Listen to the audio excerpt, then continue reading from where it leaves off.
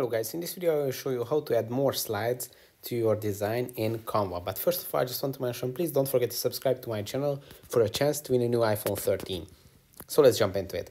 First, open your Canva project, and to add more slides to it, you just have to go to the bottom of your project, and then you will see the add page button, and if you tap on it, it's going to create a new similar page to the first one with the same settings and details without the content.